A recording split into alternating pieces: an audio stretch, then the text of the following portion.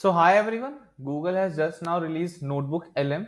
So basically it is a RAG UI system. RAG is basically connecting your offline documents like PDF to chat with them and with a lot of new additional features. So let's try it out before jumping on to the details.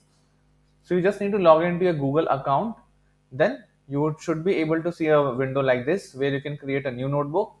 If you wish to get an idea, you can go to the demo notebooks that are present. If I create a new notebook, so once the document gets loaded, you would see an automatic summary that is getting generated, and then you can do a lot of things around it. So basically, not just one document, you can upload multiple documents also here. Now the notebook has been the PDF has been loaded, and you can see you can summarize. The summary has been generated automatically.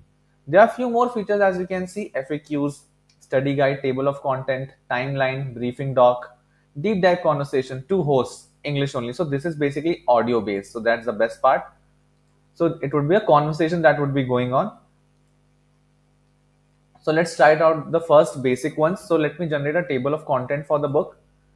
The book already has a table of content, but eventually, as you would see here, it would be generating small descriptions also for all the chapters and sub chapters. So that's a new thing, and a lot of customization is available. A lot of ease of using the rack system is available. So I have been developing a number of rack systems using Python, and developing these features might take some time. So I think this looks very sleek to me. The UI is good, and the best part is Google is providing Gemini 1.5 Pro, their best model for this particular notebook LM. So the results are also amazing. Generating a table of content might take some time, so let's wait for it. Now here you can see that the table of content has been generated and even the subtopics have been included. What are LLMs? It is mentioning the page number and then giving a brief around it. Page numbers are mentioned, the major headings are mentioned, subheadings are mentioned. So it looks a very comprehensive table of content for the book. Now let me ask it a question. Summarize chapter 3. I myself don't remember what the chapter 3. I think it was around models and prompts, what I remember. So let's see what it generates.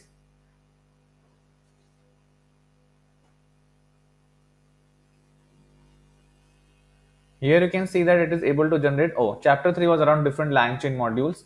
It is able to summarize. I remember this was the content that I mentioned, looking quite exactly the same. Here it is also mentioning some suggested questions. What are the two main types of models used in LangChain and how do they differ? Basically, it is reading my document and these are the points that I've covered. So it is prompting me questions around that only. So that's quite amazing. You can save this note also. And now the notes get saved here. So you can maintain an entire notes on based on your PDF or based on your other files and then save it here. So I think this is just an amazing UI software that they have developed. Here you can see notebook guide also, a number of things that you can do here. Briefing doc, timeline. Let me check what is in timeline. So chatting is always available, but apart from that, other options also you can explore. FAQ, study guide, briefing doc, table of content, deep dive conversation. This is the audio part, audio overview. So that would be great, but it takes some time.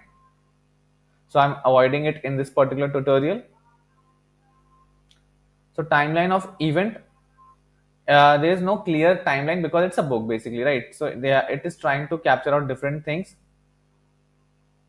It is basically not for a technical book, the timeline thing. It could have been better for a playwriting sort of a script. Let me check out some other features. Briefing doc, study guide. Let me try out what study guide outputs us.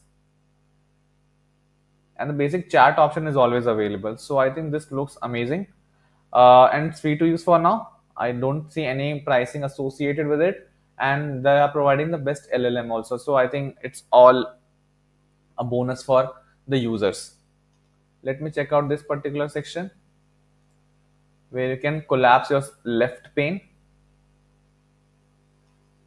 So here you can see that it is able to develop some study guide quiz for me, asking what questions you can ask, what answers you can generate. So can be a great boon for teachers, I would say. And yeah, FAQs. So in all, I think this notebook LM looks great. And I think if you are a non-developer or if you want to summarize If you want to interact with a long PDF or even a short PDF, a little complicated one, can be a great place to come and store your notes, ask different questions, do different types of things like generate a table of content. Audio generation is also there, so sort of a podcast can be generated. So here you can see what we generated for this. Yeah, looks great because it is covering some major questions that I have asked and that I have mentioned in my book. So these FAQs have been mentioned. Let me try out this last one. I think this might take some time. So this may take a few minutes, no need to stick around. So this will take some time, so we will avoid this. This is basically an audio overview. So it will generate a sort of a podcast out based on the book. So I think the features looks amazing, worth trying out. Ask different questions, try out these features, and let me know in comments how you feel about Notebook LM. Stay tuned.